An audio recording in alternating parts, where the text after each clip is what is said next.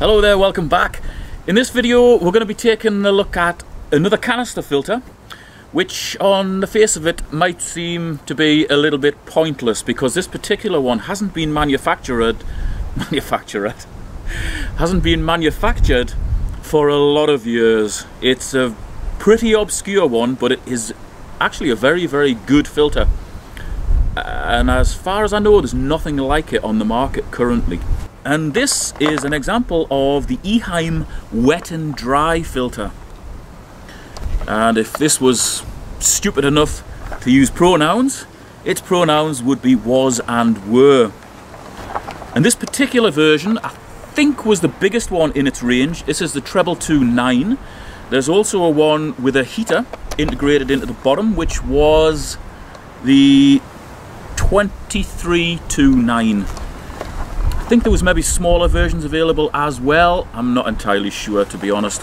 Information on these is pretty hard to come by now because it's such an old filter.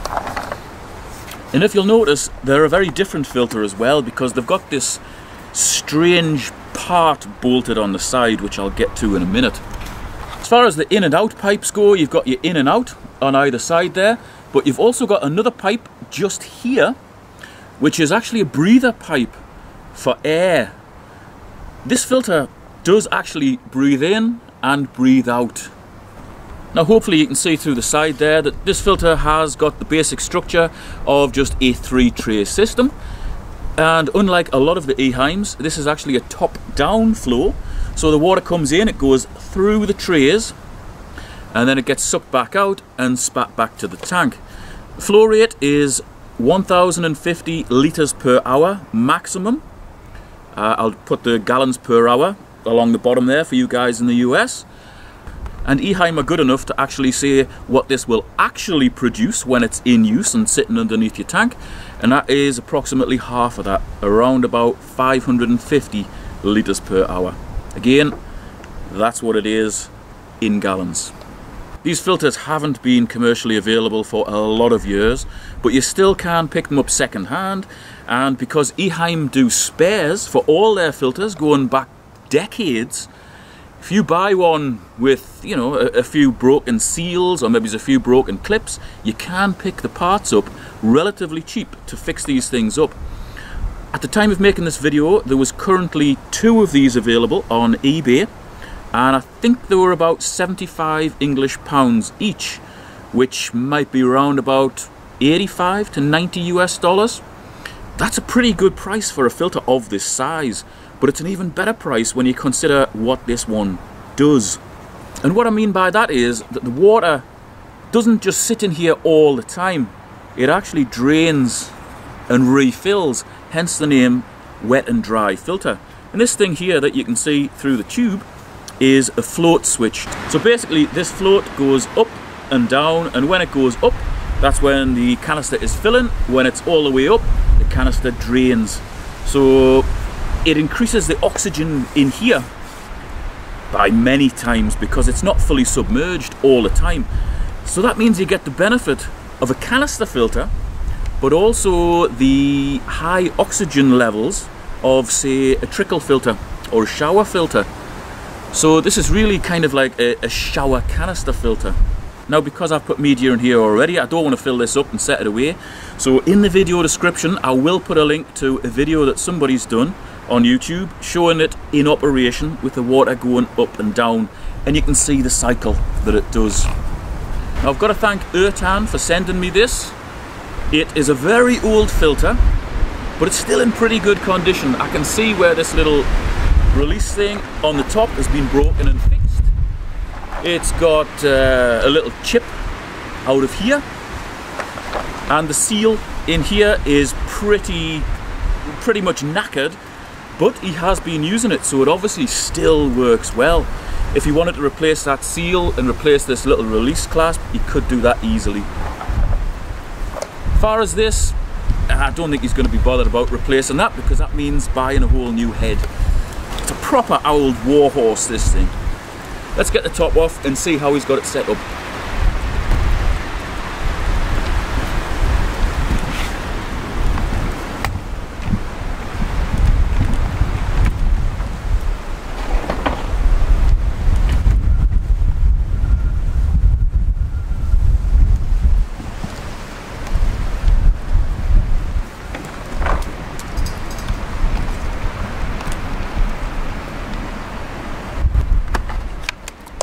We've got the normal quality Eheim clips on here.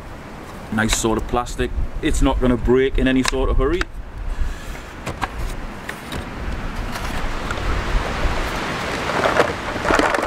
That's it. Now you'll notice there's a tube fixed in here. That goes all the way down to the bottom so it can draw the water out of this canister. Normally you wouldn't get that in a canister filter. So that's where the water comes in and that's where the water is drawn out. So our pump is here. Now just for return purposes, I've put what Ertan had in here in plastic bags. But we've got some kind of lava rock looking stuff in the top here. Not much of it.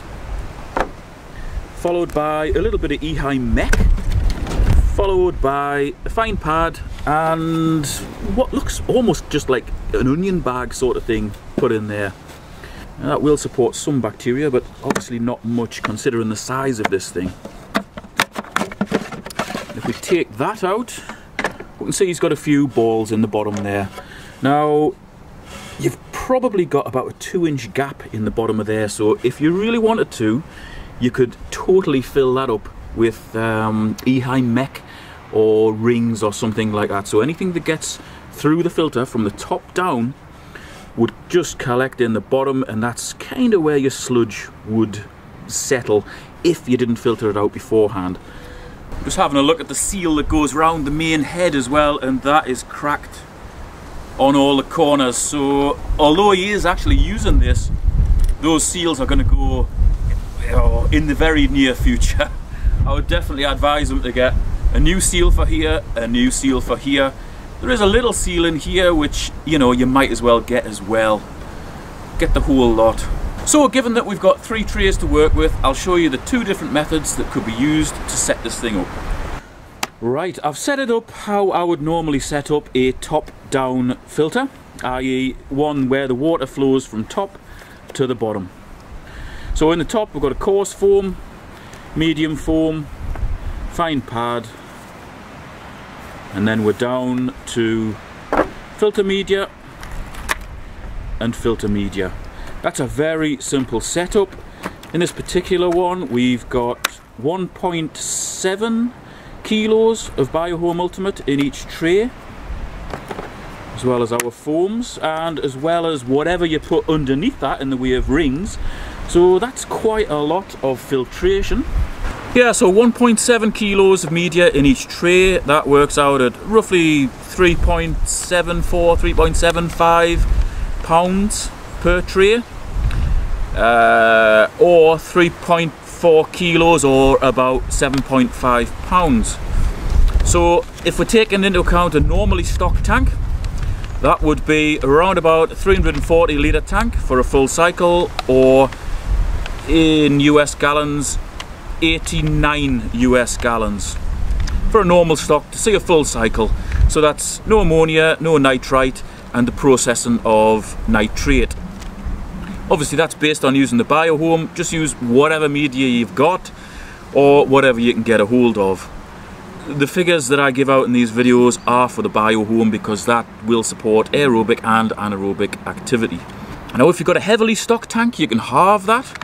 So in UK speak, that would work out about 170 litres or 45 US gallons for a heavy stock. And again, that is to see a full cycle. You could use that on a much bigger tank if you weren't bothered about reducing the nitrate. Now, taking into account how much media we've got in those 2 trays, which is kind of how you would normally set it up, the way I work things out is pretty much bang on to what Eheim say, that this tank would be suitable for 350 litres or 92 US gallons. That's very close. However, that is the first way to set this thing up, which is the obvious way. There's a much better way which I would actually suggest that you do if you've got one of these filters. Now if you use one of these booster filters, which is full of foam, before your canister filter you can put all your mechanical filtration in here. And really I would recommend just going with whatever foams come in here. They're very thick foams and they're quite coarse, but by the time the water gets all the way through them, it does a really good job of cleaning the water. You generally don't need medium grade foams, or ones with like a higher PPI, or the fine pad. You can get away with what comes in here. This one is the 2.3 litre version. There is a 1.2 litre version, which is only about 4 inches diameter, I think. I think this one is about 5 inches diameter, and that makes a hell of a difference because obviously the volume is much bigger in here. You can get the full amount of water flowing through it, and it'll be longer between clear outs. 2.3 litre one is definitely the one to go for. I'll put the link to it in the video description. They're very cheap, and what using that will do is allow you to scrap those foams in there, or just not even put the foams in there in the first place, and go with another 1.7 kilos of media in the top tray. So in total you'd have 3 trays full of media, which would give you over 5 kilos of media. 5 kilos is about 11 pounds in US speak. So that means instead of this filter being suitable for a tank of around about 340, 350 litres, it would be suitable for a tank of nearer 500 litres. And that's a pretty meaty tank. And 500 litres in US speak is 132 US gallons. So fill all 3 of those trays up, and it's suitable for a tank up to 132 gallons or 500 litres. If it's a heavily stocked tank, you could halve that down to about 250 litres or 66 US gallons if you wanted a full cycle.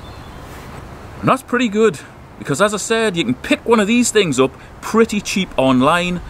All the parts are available for them, so even if you picked one up that wasn't in a working condition, as long as it wasn't something major like the pump head or something, or the canister itself, it was just a few fittings and a few seals, you could repair it pretty cheaply and get a really good filter at a good price. So really your only option to get one of these things now is to get one second hand. But that's a lot of filter for around about 75 quid.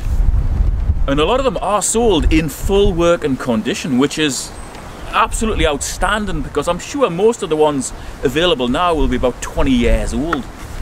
So for around about £75, for under £20, for a total of under £100 English pounds, you've got a really awesome filtration system here.